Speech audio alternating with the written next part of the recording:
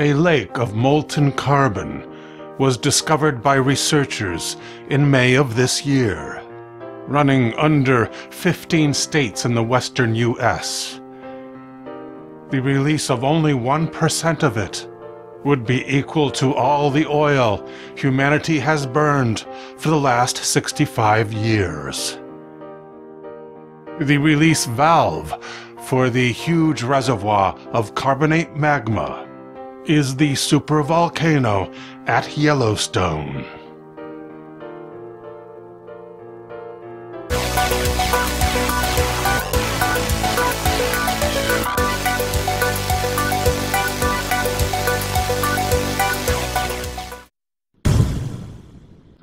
In early June of this year, a series of earthquakes numbering in the hundreds began to rumble through Yellowstone National Park in a phenomenon known as a swarm. An increase in seismic activity can mean that a volcanic eruption is about to take place. A normal volcano has the shape of a cone, built up from repeated eruptions. A supervolcano has too large an area to support a cone. Instead, it leaves a caldera, a depression in the earth, like a crater. The Yellowstone Caldera is almost half the size of the national park itself. An eruption at Yellowstone would cover most of the United States with ash. Wyoming, Idaho, and Montana would be buried in several feet of ash, resulting in death for 28 million inhabitants. A massive amount of sulfuric mist would also be ejected, changing our global weather. The acidic aerosol would remain in the atmosphere for years, screening out sunlight, causing temperatures to drop all over the planet, killing crops for many seasons. It has been prophesied by Mark Taylor that a sign like this will be given.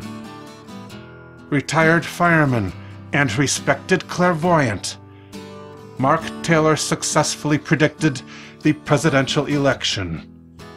He also foresaw a volcano that will spring forth from the depths.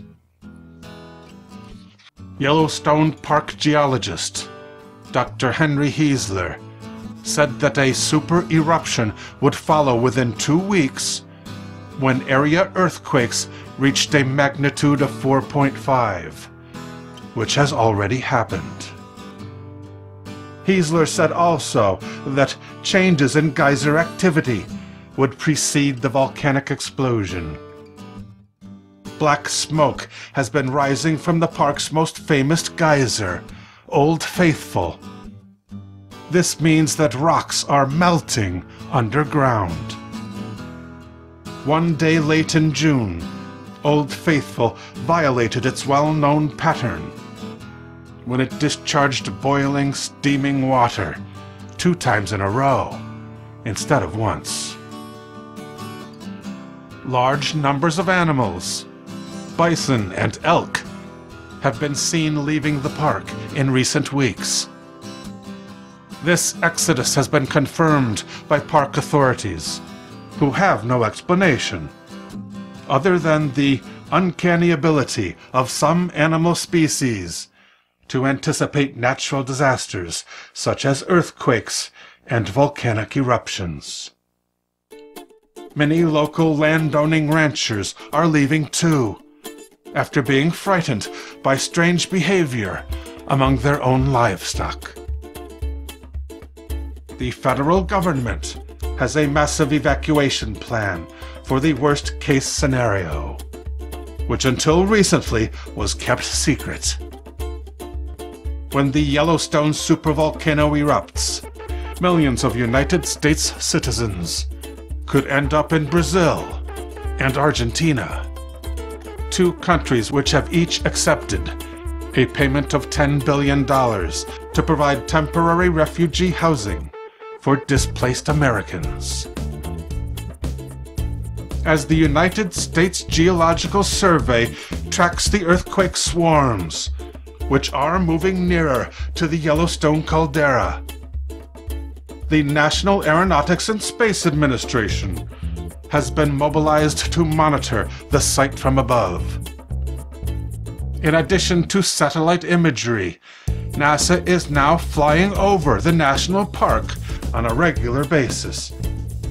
With SOFIA, the world's largest airborne observatory. The jet aircraft is normally used for astronomical observation, but NASA has turned its infrared cameras toward Earth to capture images of the growing lake of red-hot magma in the Earth's mantle under the state of Wyoming. Just this past week, a massive chasm in the ground has opened up next to the Yellowstone Caldera. The federal government is contemplating yet another misguided strategy to release the pressure of the rising magma by detonating a small nuclear device on top of the dome at Sour Creek, one of the known weak spots in the caldera of the supervolcano.